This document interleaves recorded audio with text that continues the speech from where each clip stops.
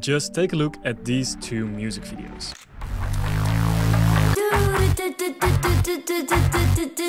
Do you want this?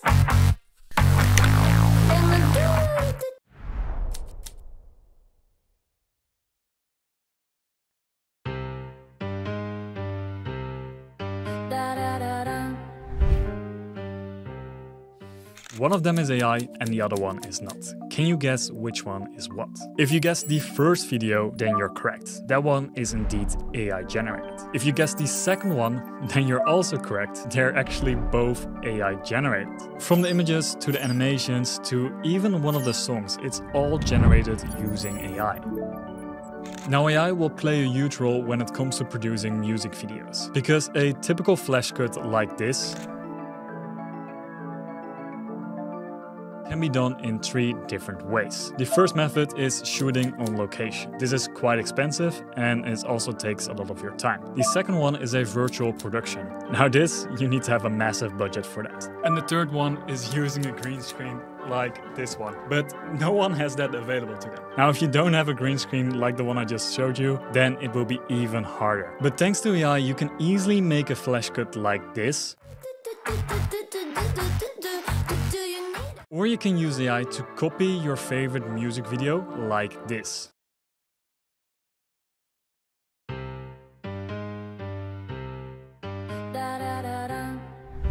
Now it's super cheap, a lot of fun to do and actually pretty simple. So let me teach you how you can do this yourself. The first step is creating the music. Now you can do this yourself through a tool called Suno AI. Or you can also use music that is royalty-free from a tool like Artlist, for example. For the first video, I picked this exact song because that one is perfect for the project that I had in mind. For the second video, I will use Suno, so stay tuned for that. Once you got your song, you're ready for step number 2, which is creating your character that will play the main role in your music video. To create our character, we're using OpenArt. We're actually doing all of the generations inside of OpenArt. So if you want to follow along, I would heavily recommend trying this out. I will leave a link to it in the description down below. So what you want to do next is you want to click on Generate Image. Here we want to select the model that we will be using. For this, I've tested out multiple different models. In my opinion, FluxDev works best. So use FluxDev. Then you want to insert your prompt. And this is very custom depending on what type of video you want to create. I want to make a video about a K-pop star. So I literally asked ChatGPT to help me describe a female K-pop star. Now this is the prompt that it came up with. A portrait of a gorgeous Korean woman with a rich rose pink straight hair. So what you want to do next is you want to make sure auto enhance is turned off, because if you turn it on, then it will come up with all kind of different things that you don't want to include in your prompt. Moving on, you want to keep the prompt adherence at 3, and then you want to make this in cinema, so 16:9 in aspect ratio. Then you hit create and then you get a result like this.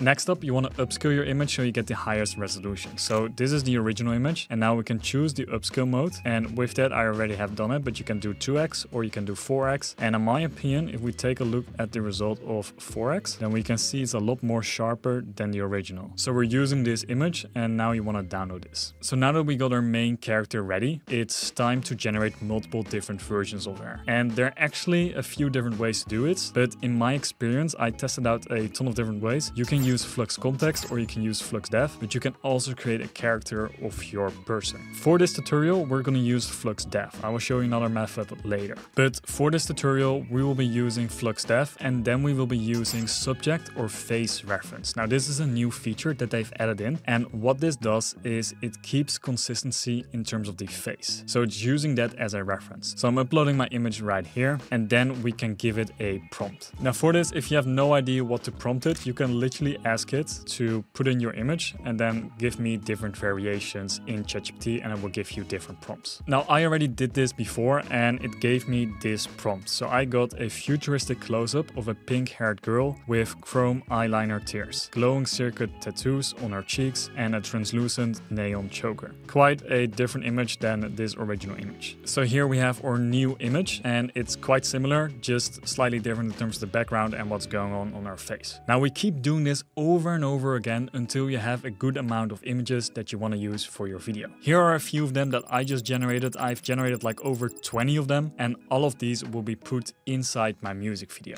Before you move to the next step, make sure to upscale each image so you have the highest result. So once you got all of your images, you're ready to move on to the next step, which is putting it all together in your favorite editor. For the editing, I'm using Premiere Pro, but you can do the exact same thing in CapCut or any other free editor that you're using. Now, keep in mind that we're just going to import the images. The generation of the video is the next step, because first we want to lay out the timeline. And what I do first is I've imported my music track. I've made a few changes to make it flow better, and then the next step is to add in all of the images that you want to put in there. So when I start this song, it starts like this.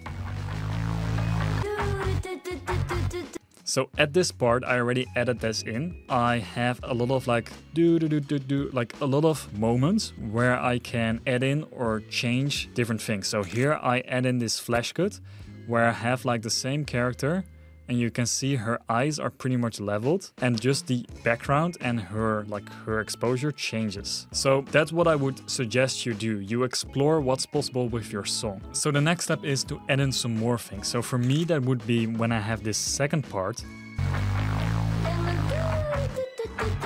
that I add in some images here again. So I have copied a few, and then I can add in a few extra images right here. You want to make sure that each and every image is matched to the beat. So for that, you want to zoom in and you want to make sure it matches on the beat that you have selected. Another thing that you want to do is you want to add in a guide or a ruler so you can match her eyes exactly at the same spot. For that, you want to make sure you show the rulers and you also show in the guides. Now you drag over your guide and you want to level it at her eyes, and then you can match this for each and every shot that you have. So you can zoom in a little bit, you can move it around until this matches exactly the guides or the rulers on your screen. So now I've added the flash cut, but the video timeline is still very empty. And for that, we want to fill it with some animation. For the first bit of my song, I want her to play the guitar. So what I did is I generated this image right here. And what we can do next is we can start animating it. To animate it, you just click on use image and you use image to video. Inside OpenArt, all of this is built into one place. Now the best thing is here you can have all of the different AI video generators. So for example, 2.2 just came out and we can use this already. And other than that, we can also use Seedance or Kling. And for this, I'm actually going to use Seedance. Now you can just give it a super simple prompt like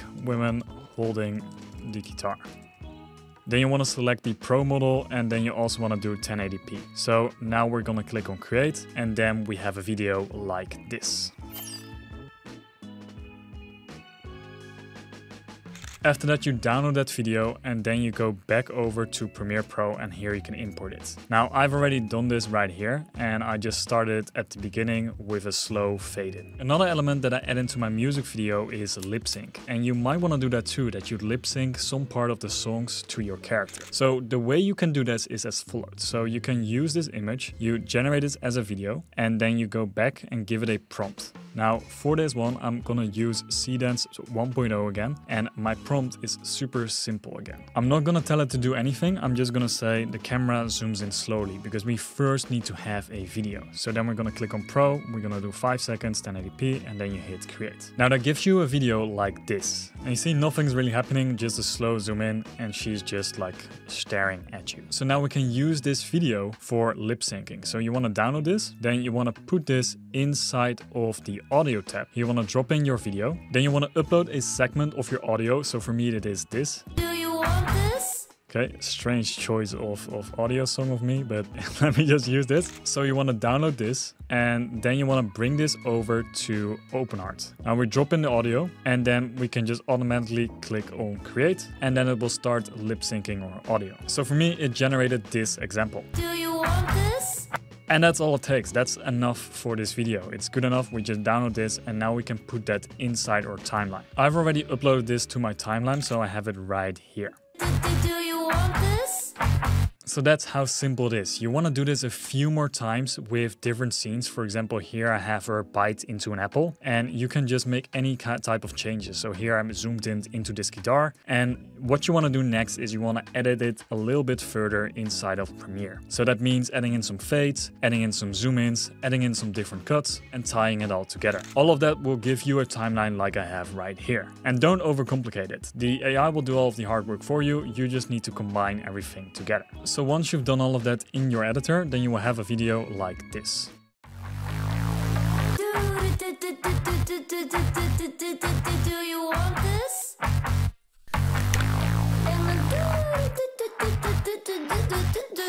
Do you need it?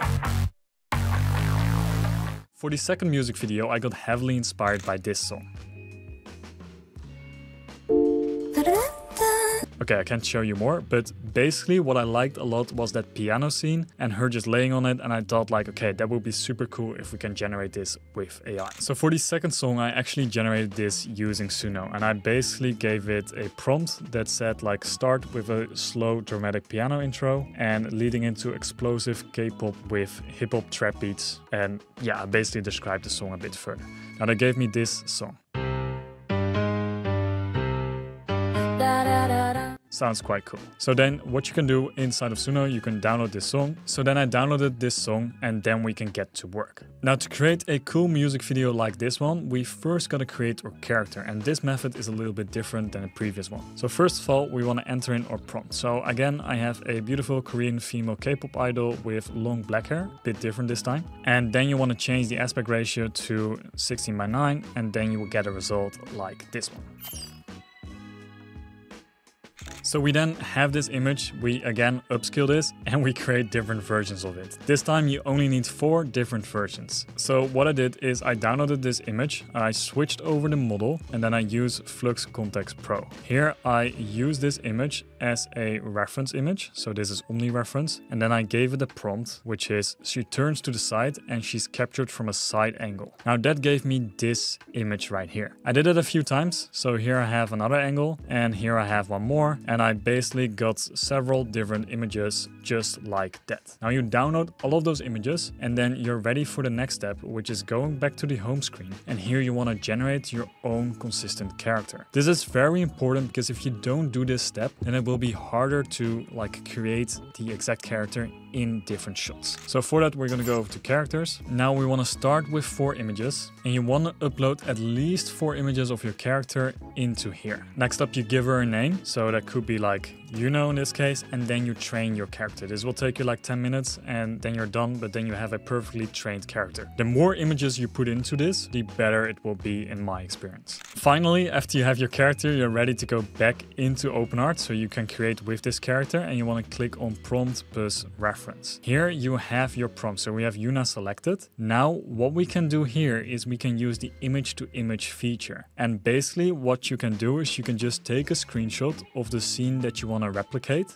and that will be this. Then you upload that screenshot into the image to image feature. And now you want to do one important step, that is the creativity level. The higher it is, the more creative it will be. And in this case, we want it to be very similar. So what we do is we lower it to 35. And then the next step is to generate a prompt based on this image. So this is very powerful. We just click on generate, and then it will write the prompt for us inside this prompt box. So this takes like 1 second. And now we have our prompt. Now all we have to do is we want to add in or character into this prompt. So you want to see, instead of a woman, we want to add in and then your character name, Wester hat, and then you can start generating. Want to click on create, so then you get an image like this, and as you can see, compared to the real deal, it looks pretty good. Now we have just a few changes here, but you can do this a few times. So I will do this a few times until I get a better one. So after a few tries, I got this version, and I already upscaled this. Now you want to go over to videos, and then you want to upload your image right here. You want to select the model that you were using. For this case, I'm using Cdance 1.0, and then you want to enter in your prompt. And for this one, I want to mimic what's happening in that YouTube video. So in that YouTube video, we got her like slowly zooming in.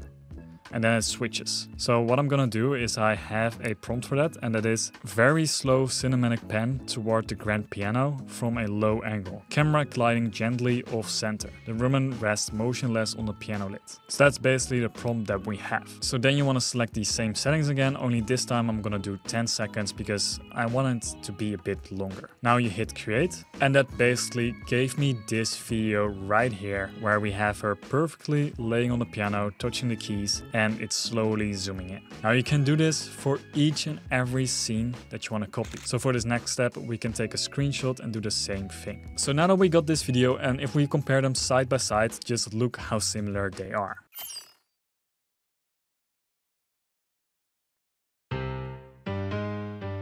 I would recommend not trying to actually steal someone's work. Like, a lot of work went into this video, but with this method you can make your own video very easily, but you can combine all kind of different methods to make your own cool and unique video. Now once you do this for every single scene that you have and you combine all of these methods into one video, then you get a result like this.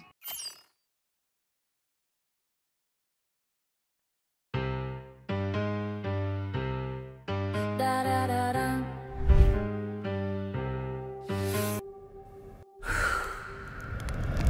Eyes on me, too much, it won't you freeze? No mercy, click, click, boom. Now click the video that's on the screen right now if you want to learn how to use Flux context inside of OpenArt so you can become a master at it.